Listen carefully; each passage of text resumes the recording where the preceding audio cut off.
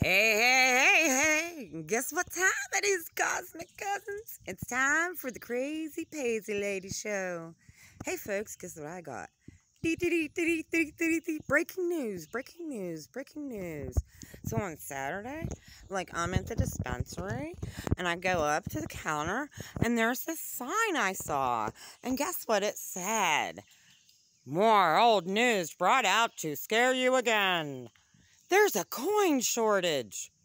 And I scoffed, and I went, there's a coin shortage? Are you kidding me with this?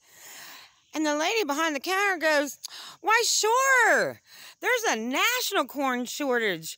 And I'm like, how? And she says, people leaving it in their cars, and they're collecting them. And I said, the only thing I've ever done with coins is collect them, all right? And then where do I take them? Same thing I said last year. As a joke, I said, I take them to Coinstar. Maybe Coinstar's stealing them. I laughed. And I laughed again. And then I got home and I did some research. Don't go to Google and look for it, because you'll get lies. I went to quack, green. Figure me out. And guess what I found out? The owner of the company that owns Coinstar is, and get this, you're going to drop a load in your drawers on this one.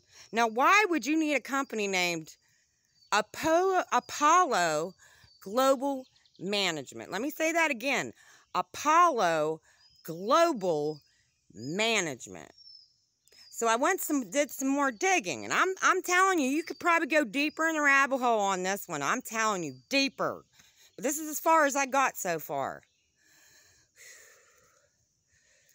They had a falling out with someone otherwise known as the pedophile, Jeffrey Epstein. So you put 2 and 2 together and figure this one out. That's all for now. Ta-ta. I'll be back sometime soon. I love you all.